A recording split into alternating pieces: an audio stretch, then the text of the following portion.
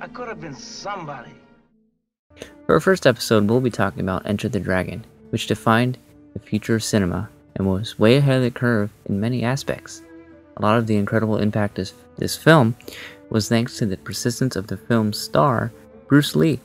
Prior to leaving Hollywood for Hong Kong, Bruce Lee was a world-renowned martial artist who is well-respected internationally. Bruce Lee often did private lessons with the likes of karate champions such as Chuck Norris and Joe Louis.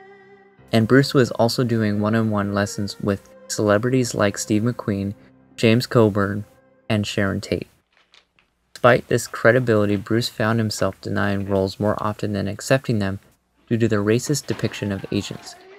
Bruce, now tired of this, left for Hong Kong to pursue the stardom he deserved. Fast forward to 1972, and Bruce found that the studios Bruce pitched Kung Fu to went behind his back and produced the show without any of his involvement. And worse yet, casted David Carradine, a white man, as the lead. This segues us into our next level of impact Enter the Dragon had, its cultural impact. Bruce Lee being a cultural icon is not just because of what he represented, it is due to the countless trials he endured. And Bruce Lee has many arcs, but the one that specifically lands in Enter the Dragon is Hollywood's acceptance of him. Bruce entered Hollywood in the 1960s, a time when Mickey Rooney played an Asian landlord in Breakfast at Tiffany's, Henry Silva played Sun Jin in The Manchurian Candidate, and Omar Sharif played Genghis Khan. It was a time when Asians weren't even given supporting roles on the silver screen. Even on the small screen, it wasn't until 1966 when there would be a reoccurring role played by an Asian on a TV show, and that happened to be Bruce Lee on The Green Hornet. And of course, we know what it took for Bruce to arrive on the silver screen in Hollywood, but it is poetic justice that Enter the Dragon was the first one. It was hugely impactful that Bruce Lee was able to lead in a film because, for one, Bruce was able to express Asian culture without stereotyping it, at least not to the extent that was seen in Hollywood at that point. Also, Bruce shattered the long-held stereotype that Asians were weak by being able to showcase his techniques and strength. Additional to weak, Asians were often presented as dumb. These character was presented as not only being physically strong, but also cunning and intelligent. We can take this ball.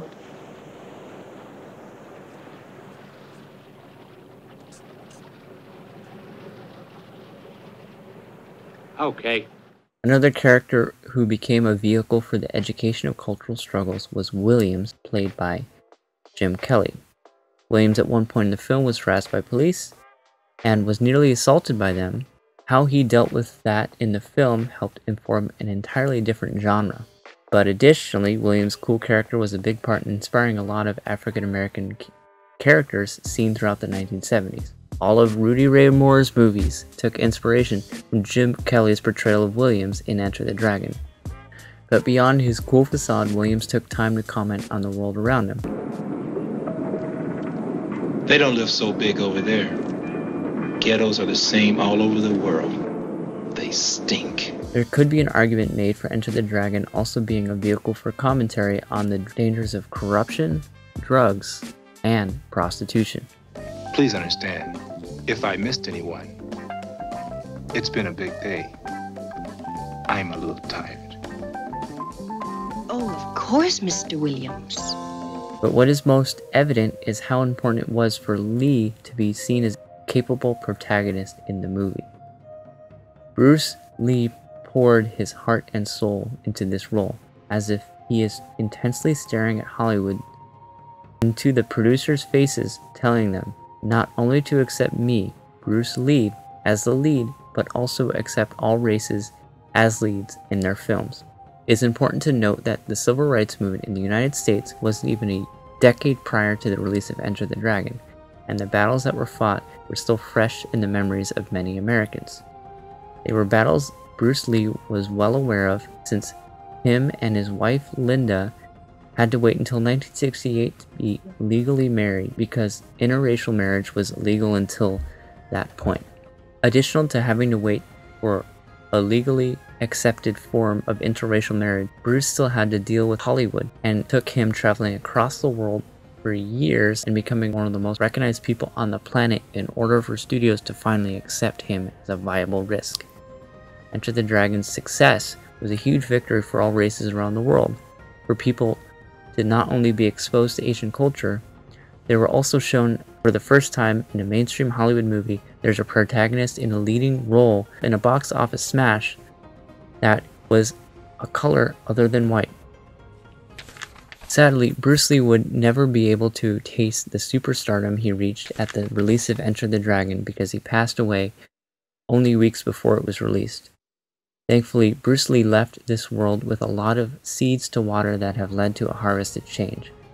Bruce Lee's philosophical ideas are often overshadowed by his martial arts, and that's understandable given his incredible influence on martial arts should always be recognized. But when looking back at who he was as a human being, one must ask, what was he trying to communicate to this world? Take a quick listen to this quote from an appearance Bruce Lee had on the Pierre Berton show. You still think of yourself Chinese, or do you ever think of yourself as North American? You know what I want to think of myself? As a human being. Because, I mean, I don't want to sound like, as Confucius say, but under the sky, under the heaven, man, there is but one family. It just so happened, man, that people are different. Okay, we got to go. Thank you, Bruce Lee, for coming here. Thank you for Pierre. watching. Bruce Lee strongly believed that there was a huge philosophical gap between the West and the East, and spent almost as much time writing philosophy as he did practicing martial arts. In fact, Bruce Lee is often regarded as one of the most influential cultural philosophers of the 1970s.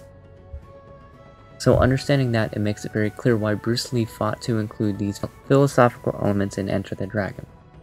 As an audience member, one must ask, what is Bruce, the writer of Enter the Dragon, telling his audience? In the same interview where Bruce Lee shared his philosophical stance on humanity, Bruce Lee shared another famous quote of his. He said, empty your mind, be formless, shapeless, like water. Now you put water into a cup, it becomes the cup. You put water into a bottle, it becomes the bottle. You put it in a teapot, it becomes the teapot. Now water can flow, or it can crash.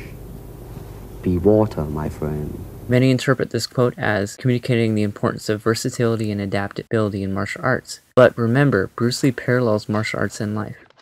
Lee's character in Enter the Dragon, rejecting the uniform, may not just be rejecting the limitation of martial arts system and styles. It is Bruce Lee in writing showing that he rejected the uniform offered to him by Hollywood only a few years prior. Outside. That uniform represented roles offered to Bruce, like the one Mickey Rooney played in Breakfast at Tiffany's.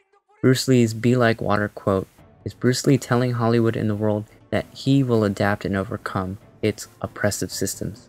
And that he did, and he told us that he would in Enter the Dragon. Given Lee's anti-authoritarian stance on the corrupt system laid out by Han, Han's system represents the Hollywood system. By Lee breaking Han's mirrors, he is breaking the illusions laid out by the oppressive Hollywood system.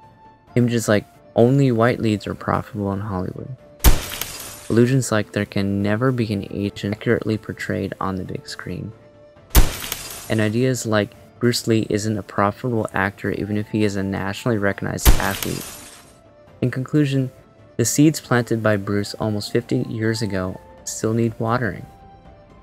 And when I said I would come back to the "it is like a finger pointed away to the moon" quote, here it is. Lee's character was telling his student that as a teacher, Lee can only do so much. He is only the finger. Even if Lee hadn't died, the world would still have a lot of progress to go. Bruce Lee understood the power of individuals and their will to transcend systems, even corrupt ones. And Bruce understood that people would always need to water the seeds of change, whether or not they had a leader there to point them in the right direction. Hollywood still has some growing pains to get through, but a lot of its growth is thanks to icons like Bruce Lee. Like Jackie Robinson in baseball, Bruce isn't seen as the only one to do it, but he was definitely the first. One day, we will all see ourselves as one family, and hopefully we will all remember the struggles those like Bruce Lee had to go through. That's it for this episode of Defining Cinema. That was Enter the Dragon and its impact on the 1970s.